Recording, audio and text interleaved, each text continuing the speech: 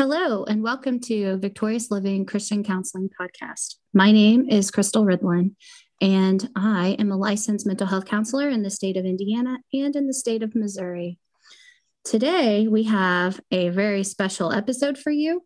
It's extremely special for me because I have one of my most admired counselors in the field of counseling, biblical counseling, on my podcast today as a guest.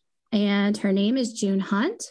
She's a world-renowned biblical counselor, author, speaker, and the founder and CSO, Chief Servant Officer of Hope for the Heart. She also has a radio program that she's really famous for called Hope for the Night, where she counsels people on air. And it is broadcasted all over the world. You can find the link at June. Where's the website? Hopefortheheart.org. Yep. And you can find all of the different radio stations that broadcast it. I was actually listening to it last night.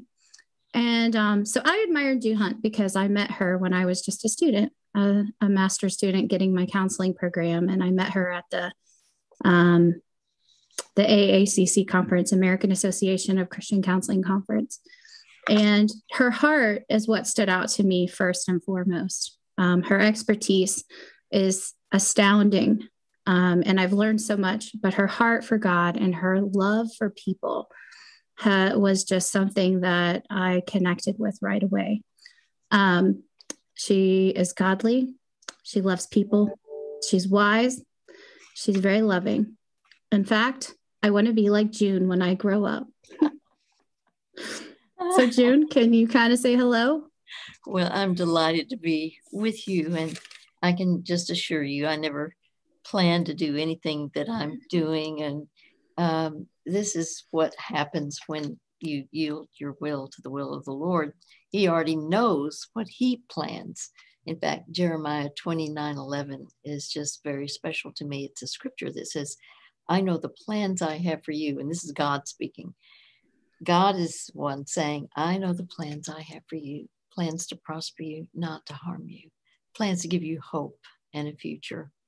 And I wasn't raised with scripture. I knew nothing about the Bible and never heard of having a personal relationship with God through Christ. So I can just tell you what the Lord taught me. I needed, because I grew up in a very difficult home environment, and I know what it's like to have questions, but there are no apparent answers. I didn't have answers. So Crystal, it means a great deal to me that you also had a very terrible background and upbringing. And so, we can't choose what our past is in terms of what we had growing up, but we can choose what we do today. And that's why we desperately need truth. We need God's truth to set us free. And when we begin to learn, there are principles, there are things that, I didn't know this. Well, that's great. The Lord is the one. He counsels us in the way we should go. And the Spirit of Christ, when we become authentic Christians, then the Spirit of Christ lives in us. And the Bible says it's Christ in you, the hope of glory. Well, he's going to do something inside, and he changes us inside out.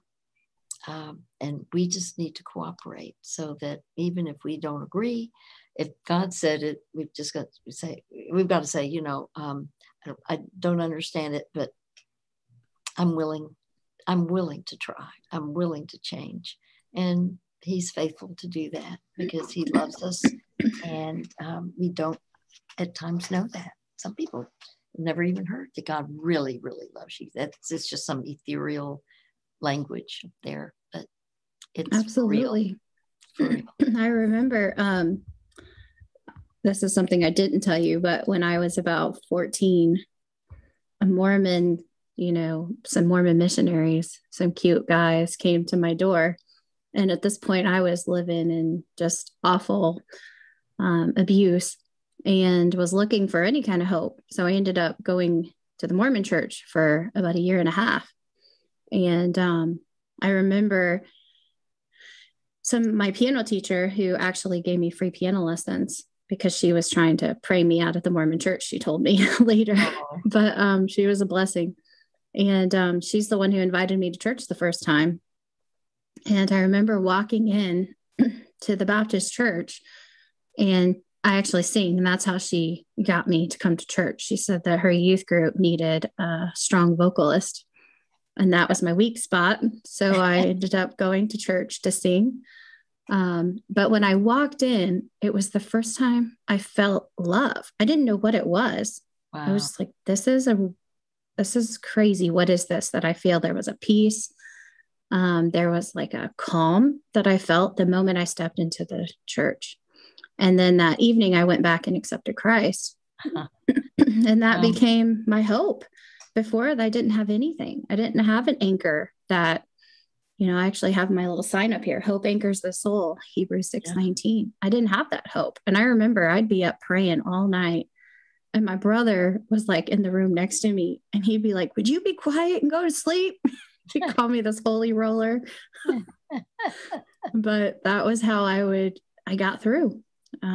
Just because I didn't change the dynamic right away. I had to still live in a broken home, but I had an anchor. And so that's what we're going to talk about today, domestic violence, and how that has a profound impact on the victims, and how can we give hope and healing to people who are stuck in domestic violence situations. So domestic violence and spiritual abuse is the topic for today.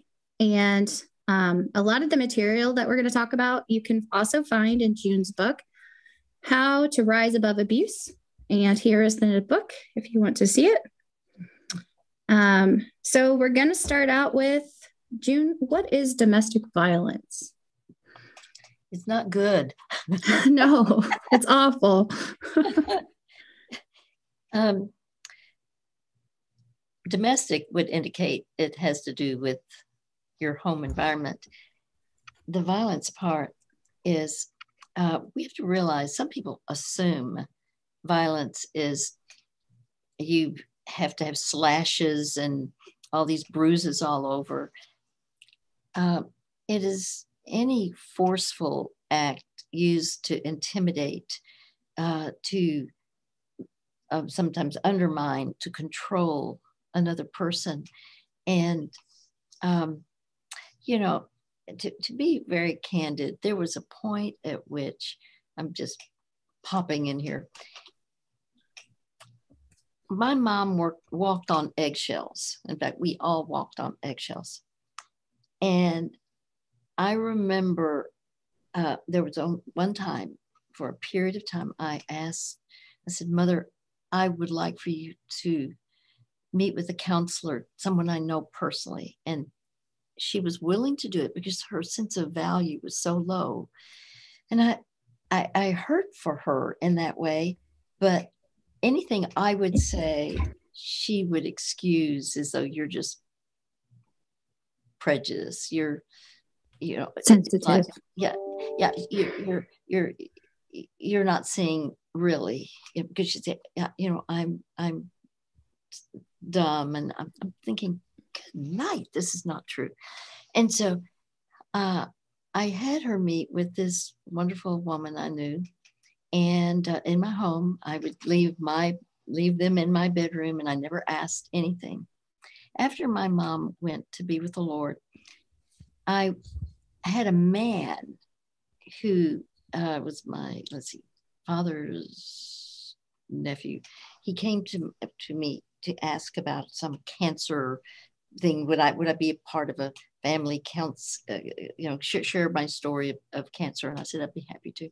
And then at the door, he said, you know that your father used to spend nights at our house or sleep on a church pew.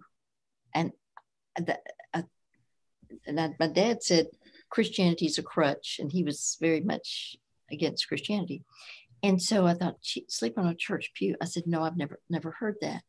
And he said, yes, your dad's dad would beat his wife, your grandmother, and the kids would run. And sometimes they would make it to our house, or they would maybe only make it to sleep on a church pew. I said, I've never heard that. Now, Crystal, I thought, what do I remember my dad ever saying about his dad? I couldn't think of one thing. That's almost unheard of. And I went to my brother and two sisters individually. What do you remember Dad saying about his dad? And we all said nothing. We can't think of anything. And I remember one time asking my dad, well, how was your day or something? He said, never ask me that question. He blew up, and and I felt like an egg splashed against the wall, just kind of slithering down. And I couldn't get him to, well, I didn't try much, but I knew he just wouldn't talk about the past. And I've learned this. If somebody kind of is dysfunctional, they're not doing well in their lives, if they are absolutely silent about either a mother or a father, go there. Why do they not speak at all? Dads are very important in this way. Sons love to talk about what their dads said, or what their dads did, or what they did together, all these things. That's classic. And my point is, if there's a total absence of anything about either parent, ask, what was it like for you growing up with your dad or with your mom? What was your relationship like? Because so many things are formed in those formative years where we are powerless. We don't have choices. And I know what it's like to have no choice. Being shut down, we were not allowed to speak at dinner, and I was not allowed to have any contact with my mother from dinner on. I was told I was a bad influence on my mother, and that was it. And everything was just one way, and he was double her age, and it was a messy relationship anyway, because he had 3 families going on at the same time. He had multiple wives, and not being a Mormon, I don't mean that, but it was just very, very hard. And we were the 3rd family, so I grew up with this fictitious last name, so I wasn't transparent at all. I probably needed to come to you, Crystal, to help me get out, to be able to talk. But that's the important thing, is that truth sets us free, and you help people deal with truth, to get the truth out, and then to evaluate, but is it really true? Yes, things are accurate at times with what we experience, but that doesn't mean that the messages we have been given about ourselves, or the way we've been treated, there can be huge impact. And you know that personally. And that's why I think you're an excellent counselor. Well, sometimes people look at me and they're like, I've been to 10 counselors and you're the first one who gets it. Uh-huh. And why is that? I think it's one, because I've been there. I've experienced a lot of heartache. I've experienced a lot of difficulty, but I've also been in a position where I allowed God to use counselors. Mm-hmm. And I've had EMDR, eye movement desensitization therapy, for several years to overcome it. And sometimes I still have a trigger. Like after my grandmother passed away in January, it was really hard. She was the only safe place I had as a child. She was the only safe attachment I had when I was young. And she had been in a nursing home, and it already kind of felt like I lost her. So all I had asked God is, let me be with her when she dies. And so I got a call that morning And my dad said, who I don't really talk to, he's never been around much in the picture. The only reason I've talked to him recently is because of her. And he said, they put her on hospice, and he's like, she could be around for another month. It's not imminent. And the Holy Spirit said, go, just go.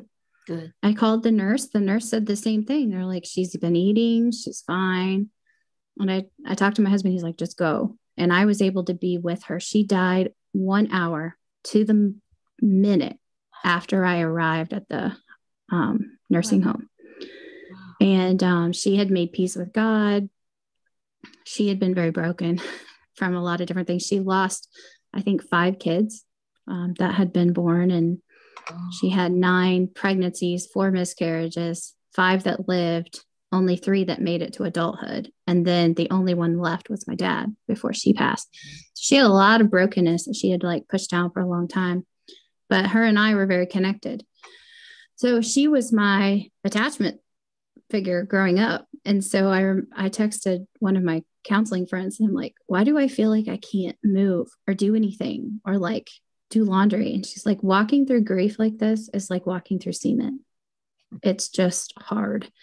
So I don't even know how I got on the topic of my grandmother. I forgot, but there you have it. My grandmother was my safe person. About the pain of not having any choices, but you hit something very significant when you said she was your safe place.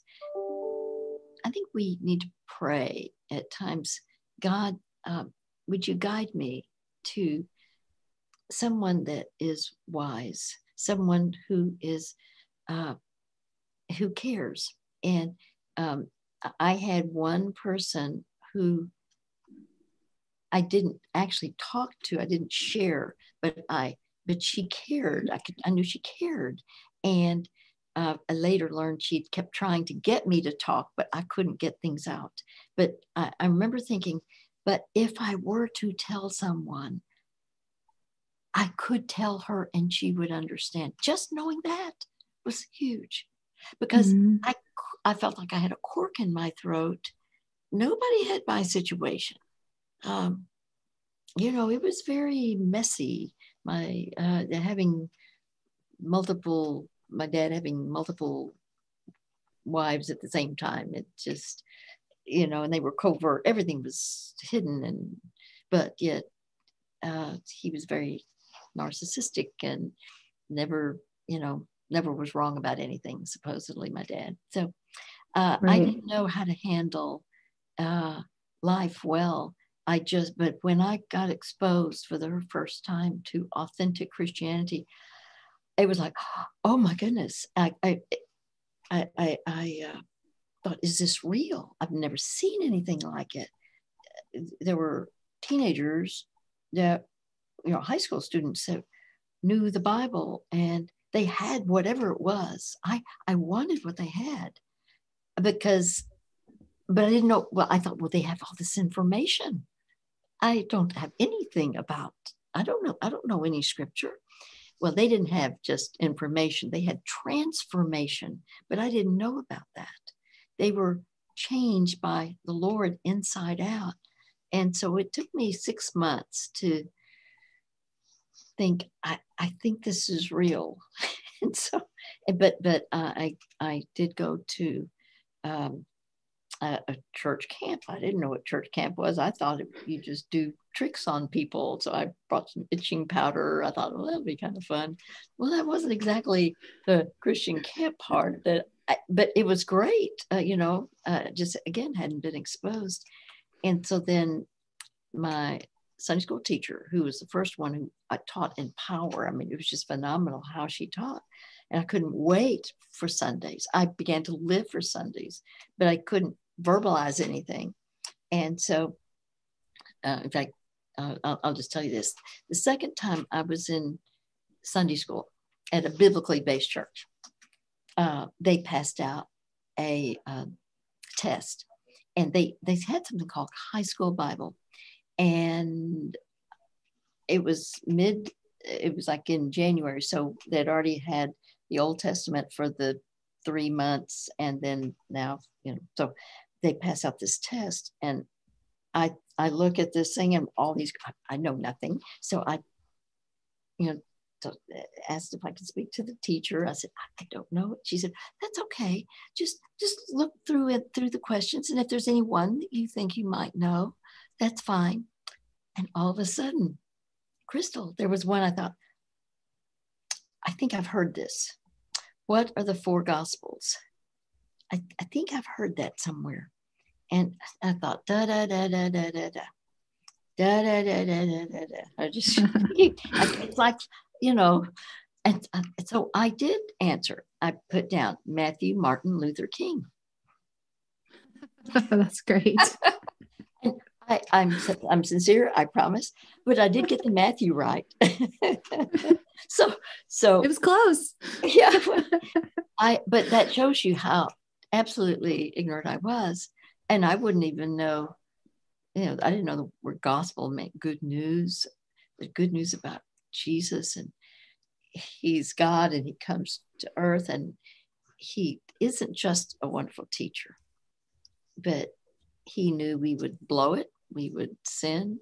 The Bible says all we like sheep have gone astray. Each one of us has turned to his own way. And so, yes, we've all sinned. And the Bible also says that our sin separates us from God. Wow. Well, I can't change. We can't change what we've done wrong. But if we don't want to be separated, that's the whole why of Jesus. Jesus, who is God, took on human form, came to earth, and he said, you don't take my life from me. I give my life as a ransom for many. And that's so powerful. He literally died on the cross, sacrificing his life because he was perfect. He's the only one who would pay the penalty, because we can't pay the penalty for ourselves, because we are sinners. We have chosen wrong. We've chosen to be defiant at times. And so that's what he did for us, so that and here's the big if we would humble our hearts and receive Jesus as our personal Lord and Savior, giving him control of our lives, he would forgive us of all of our sin. And see, I knew nothing about that. I didn't know the language. I didn't understand the point of the Bible. Of course, I didn't know any Bible anyway. So, because when you're ignorant, you are so ignorant, and at least I was. And yet I realize many people who listen to us, that's where they are. They weren't exposed either. And do I have to get easily intimidated by the Bible? And so when I'm like, I was too. Like, I remember not being able to find anything in the Bible, and still I didn't grow up, singing the New Testament, Old Testament songs. And so still when I get into the Old Testament, I have to sometimes go to the table of contents. Right. And there's no shame in that, because that's where I'm at. And, but the Bible is all marked up because it's like my sword. And I tell people, let's just start here. Let's start with, I always have them start with James, because I think James is just such a powerful, I've always said, if I was in a plane crash, I know this is really weird. If I'm in a plane crash and my entire Bible is gone and I can only have one page, I would want it to be James chapter 1. Because I think it's just such a powerful chapter. And so I start people there, like, because usually they're in a place where they're really hurting. And it says, count it all joy when you face trials of many kinds, and explain, what does that mean? It doesn't mean that, it's that we are going to literally be happy when we're going through difficult times. It means that through Jesus, we can have a deeper joy, a contentment in the midst of the trial. I actually have the title of my practice is a Victorious Living Christian Counseling. But God gave me this title when I was a student, and I was sitting on the beach at Jekyll Island, and the kids were all taking naps, so my husband was with them, and it was just me. Mm-hmm. And God said, he like kind of just revealed everything to me right there. And so I went back and I told my husband the whole story, and he's just been pushing it. Like, he's been encouraging me. So God said the title of your business is going to be Victorious Living Counseling, because not all of us are going to have a pain-free life. In fact, people like you are going to be abused. There's going to be people who've sinned their entire life, and they need a message of hope that no matter where you're at when you come to Jesus, that through him, everything that we've done, all the sins we've committed, all the brokenness from our past can actually be presented to him and made victorious. He turns the difficult into beauty, right? Like Romans 8:28, all things work for good to those who love the Lord. I had a guy come to me one time, and he would not mind me sharing, because he actually would like post it all over Facebook, and he would tag Victorious Living Counseling and say there's no shame in getting help. Like, amazing man. He lived a very sinful lifestyle for pretty much 50 years. And he was in the checkout lane of life. He had everything ready to take his life. And a medical doctor told this man, you need to get your life right. You have 1 month or I'm going to intervene. He's like, you need to go to a church. You need to open your Bible. This medical doctor could have lost his license for what he did, right? Like, he could have lost his job. And so he's like, and you need to find a counselor. So right about the time, the guy had 1 week before he was going to go see this doctor. And he called me, and I answered the phone, which I usually don't answer the phone because I screen calls because I've gotten weird stuff. Mm-hmm. And so, but I answered, and he kind of told me a little bit, and God said, you need to get him in your office. And so anyway, he came in. It was a long story. He actually had contacted one of the more popular Christian counselors in town who I knew some things about. I didn't have a great experience. I had PTSD for a year. I saw her, and she never told me. Oh, wow. I had to diagnose myself as a student. That was interesting. So I ended up like getting a new counselor, and that was great. So anyway, he's like, I called this person. I'm like, and I know this person doesn't call people back. And I knew he didn't have time. I'm like, look, I will give you a discount, whatever it takes. Like, but I don't want to push you, but I'm going to send you my link to my website, and then you can let me know. And he opened it up. Within 5 minutes, he said, sign me up. Wow. So he came in. The guy was gray. I thought he was dying. He literally was dying, but it was so weird. He was gray. And I started just showing him that I like God's love. And I said, Victorious Living, this is the motto. Victorious Living is not only a dream, but a real possibility through Jesus Christ. You may have made all kinds of mistakes growing up, but you made those decisions because you were hurt and didn't know what to do. But you're in a place now where you can heal. You can spend, if you live, at this moment, I didn't think the guy was going to live another couple of weeks. So I'm like, if you live a day, if you live a week, if you live 2 months, you can surrender to Jesus. The guy ended up accepting Christ the second or third time I saw him. And amazing. He's now ministering to the people that he was sinning with before. It's just like a whole life transformation. He came back the next session after he accepted Christ. He had told me he hadn't read the Bible because he felt so unworthy. Oh, wow. I said to him, after he accepted Christ, I opened up a Bible that didn't look like a Bible. And I had him read John 3:16. I'm like, can you read this? And he read it. And I said, you just read God's word. Yeah. And he's like, oh, you tricked me. Yep. And he just started crying. He's like, I didn't get hit by lightning. And anyway, This guy is just real special. But that's the whole idea, is that's why I do what I do, is I want people to see that none of us are going to have a perfect life. The Bible says in this world, you will have trouble. It doesn't say you may or you possibly could. It says you're going to have trouble. Mm-hmm. But take heart, because Christ has overcome the world, and he can overcome all of those places like he's done in my past and in your past. Doesn't mean that occasionally I don't still get triggered. My sister sent me a nice doozy of a Facebook message about a month ago. Wow. Literally triggered me. I ended up doing EMDR myself because I couldn't sleep. When I met with my counselor, I'm like, I'm doing great. She's like, how? I'm like, I just did EMDR myself. It was really hard, but I felt better. And she's like, well, I think you're doing good. So that's kind of the practice that God's put on my heart. And sounds like we have different names and different practices, but we have the same calling, is to help people who are hurting find victory and hope in Jesus. Well, you've mentioned something that was a challenge to me.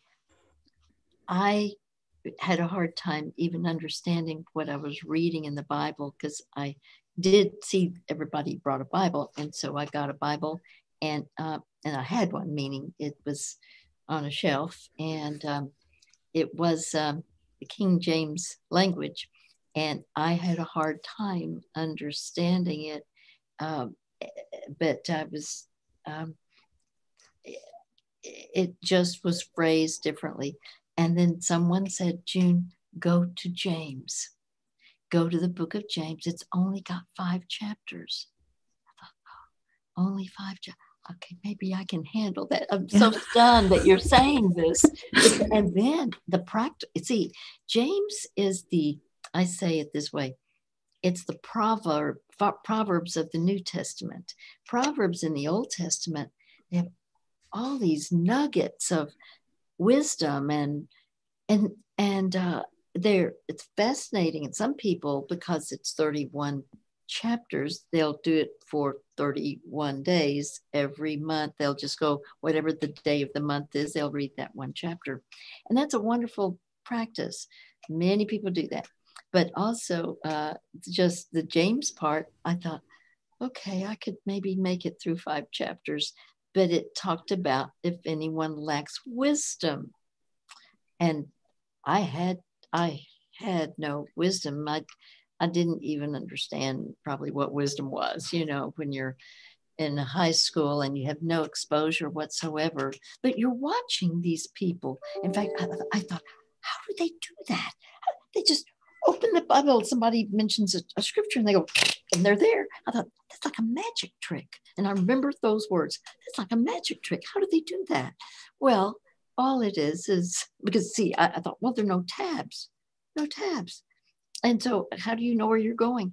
After a while, when you find, oh, this is a source of wisdom, this is for you for your life, then it becomes very familiar.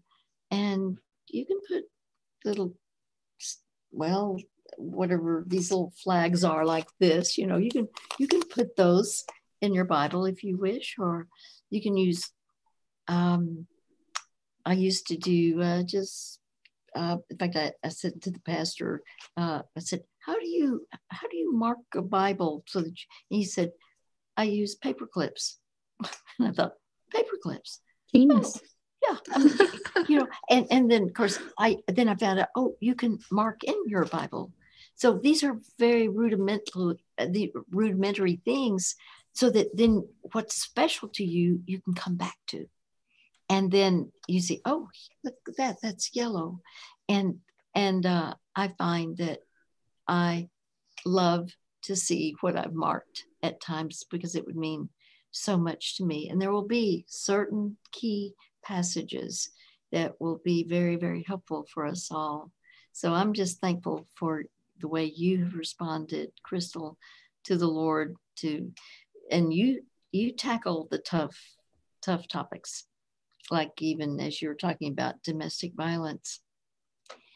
The sad thing is there's inaccurate information that people believe, and they believe it. In other words, you can take scripture unknowingly out of context and then be subject to domestic violence. Since you mentioned it, I never forget, I was in my 20s, and there was my mother had a secretary, and I think she might have been a year younger than me, but in her 20s. And she said, June, would you please go visit my mother? I really need you. She needs help. And I'm thinking, what do I know to help a mother? And I'm thinking, I was a youth director at the time. And she said, please do this. So I said, okay. So I got the address and I drove there, and I went to the door and oh, please come in. I said, what would you like to talk about? And then she described how her husband, well, he was a music evangelist and he insisted that they swing. Now, that doesn't mean you sit on a front porch swing. That we're talking about changing sexual partners. Right. And she said, no. And he said, the Bible says, wives, submit to your husbands. You have to do this. And she said, I can't. She said, you call yourself a Christian. You're not a Christian if you won't submit, because the Bible says, wives, submit to your husbands. And I'm listening to her. I'm thinking, what did she do? Finally, she said, after a badgering over and over, and she said, I am a Christian and I do believe in the Bible and I want to do what God wants me to do. So she said, finally, I gave in. And she said, I feel like I'm this high, literally my feet sitting on a dime, my feet dangling still in the air. I feel that small. I thought, what a description. I said, well, I understand that you want to do what God says, but the Bible actually says right before wives submit to your husbands, submit one to another out of reverence for Christ. So he needs to submit to you also. And if you did not feel it was right in God's sight, then you had the right to say no, because the Bible also in the 10 Commandments says, do not commit adultery. Exactly. And she did not know she had the right to say no. In fact, I said, and 3 verses later, the Bible says, this is Ephesians 5:22 initially, but then 3 verses later, it says, husbands, love your wives as Christ loved the church and gave himself up for her.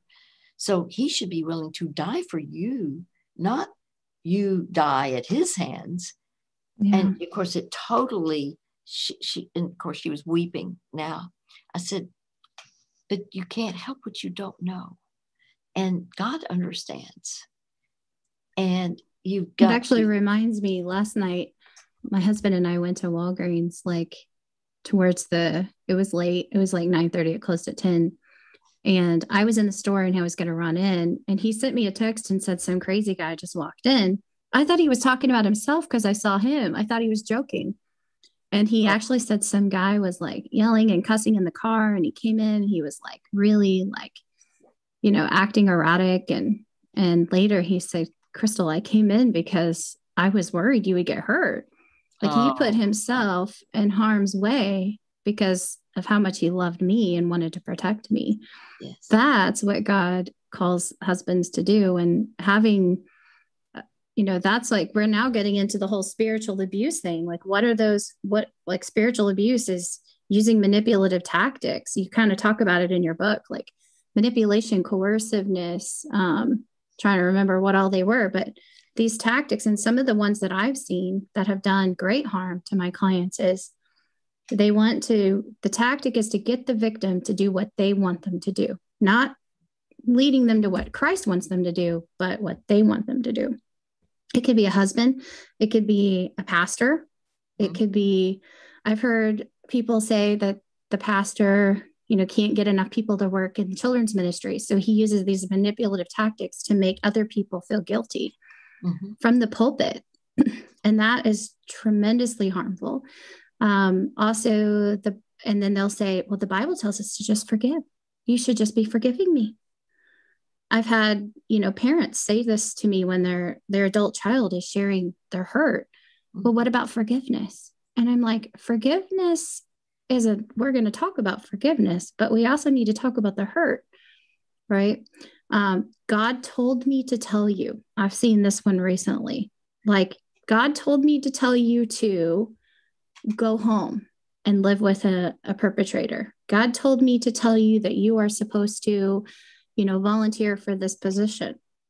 And I'm like, I don't know about you, but I've never said the words to another client or person. God told me to tell you. The only time I tell them what God says is when it comes straight from God's word. Mm-hmm.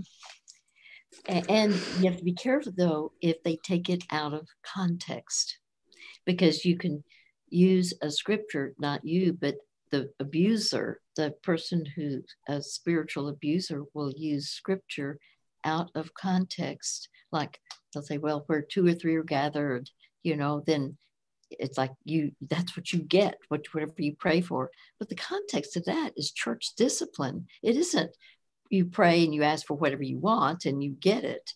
So many times people don't know what the context is. But I think what you've been describing is a huge issue by virtue of those who want to do what God wants them to do. And that's exactly what I've seen is there's these, primarily women, sometimes men, but I see that their heart is so like they want to be in God's will. They are so tender. They don't even like I've had women sit on my office who feel so much shame and disappointment. Mm-hmm. And I'm like, you don't see what God sees. I see what God sees. I see an amazing, beautiful, kind-hearted, selfless woman who's like just in a really tough position, right? Like I always tell my clients, if you could just see what God sees. Right now, you're seeing yourself through the eyes of the perpetrators, through the eyes of the people over the years who've hurt you. But if you could see what I don't know, I like the movie The Shack. And one of the things that God says to Mac in the movie is, I'm especially fond of you. And so I love that. Like, I think growing up and hearing I love you is one thing, but hearing I like you is even more powerful. Like, I'm a mom. I'm supposed to love my kids, but I make it a habit several times a week to just say, you know what? I really like you. I like who you are. Mm-hmm. I think that you're really great. I actually just told my daughter, I'm especially fond of you. She goes like, what does fond mean? Yeah. Well, you brought up something that when we are reading something in the Bible and the wives submit to your husbands just because of what you said earlier, if that person is violent, and we started with domestic violence, what do you do? Do you just keep submitting? Or where in the Bible does it say that you should be somebody's punching bag or treated wrongly? Which is another tactic. You are called to suffer for Christ, right? That's a different kind of suffering that we're called. It. You've got to,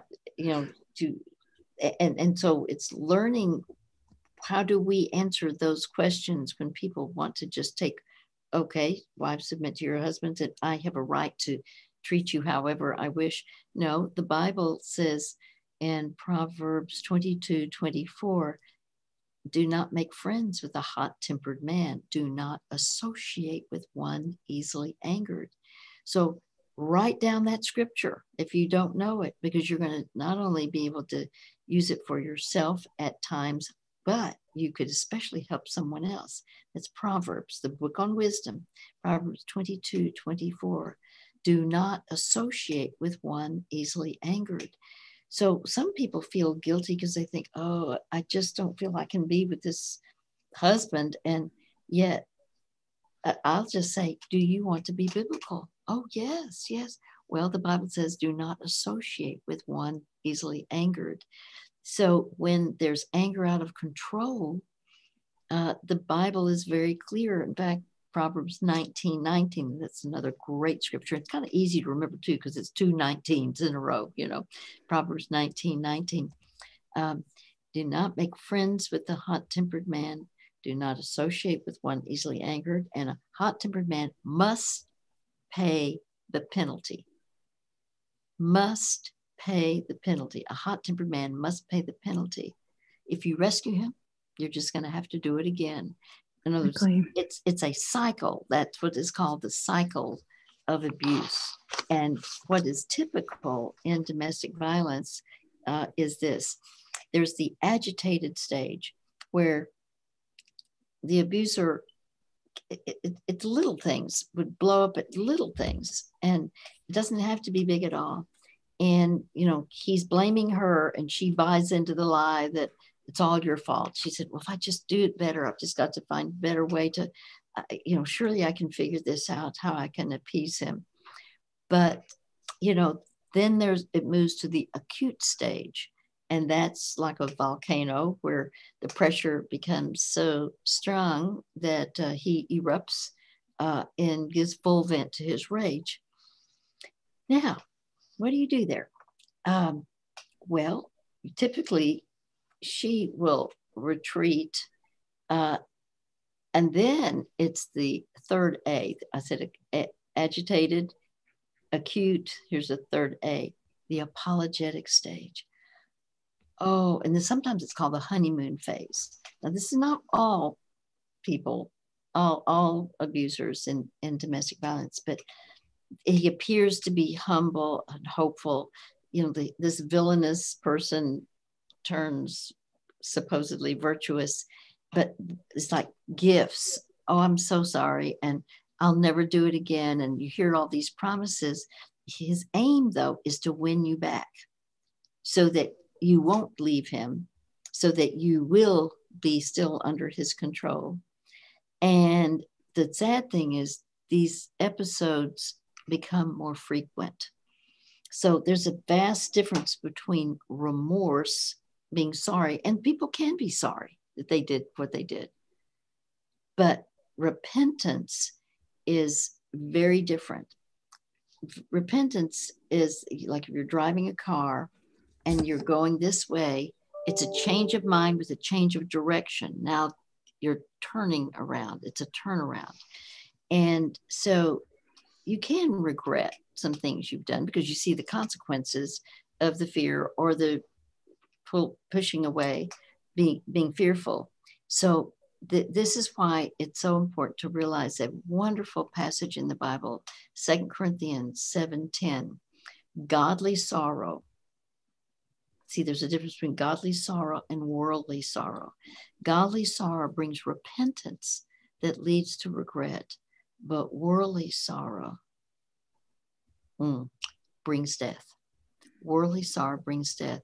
In other words, it's not going to work. So there has to be a repentance before God, and where there is a change of mind with a change of direction. And then that person has the choice of literally allowing the Lord to change them inside out. And then the other person, the victim of the domestic violence, has a choice. And I just say, wait to see if there is true change. Because I remember one time there was a gal, I was teaching singles, and she called me one day and she said her husband had knocked her to the floor and put his knee on her back, and he was trying to, she said, I felt he was breaking my back, but he had already thrown her against the cabinets, and so she had permanent eye injury. And I said, did you go to the doctor? Did you go? And she said, did they? And I said, did they take pictures? And she said, yes. But she had a daughter, and this was a marriage. And I actually did not feel good about this marriage because it came into the singles area. She was already there, sweet. And I thought, I just don't like the attitude he had. But they got married. But she had to make a decision. She had a 9-year-old daughter. And the daughter was watching all of this violence take place. And so she separated. Now, I said, you have a right to separate. I let the Lord tell someone what they need to do regarding divorce. But in regard to separating, I said, this is because now the daughter is traumatized. And so he appeared at my front door. He said, I'm going to report you to, and whatever, you know, he was just blowing, just angry because I had suggested that she move out of harm's way. And 9 months later, he came back, and he was in an alcoholic program, and you're supposed to go and confess to the people you've wronged. And but the point is, because she was willing to separate, then he finally went for help, because he was an alcoholic. Initially, he told me, "Oh, I don't have an alcohol problem," you know, but he wasn't even in touch with reality in regard to himself, or would not admit it. So, you know, it's vital that we not just stay. And I'm going to say this. You say, well, but what about Jesus? Jesus escaped many times in the Bible until it was time for him to be the sacrificial Lamb of God who would take away the sin of the world. Then he submitted to abuse, to literally be crucified. But that's why he said, you don't take my life from me. I give my life as a ransom for many. So the norm is not, oh, you're just supposed to literally take whatever violence anyone causes toward you. No, there's not one time the word violence is ever used in a positive way. It's bring to an end your violence and make the righteous secure.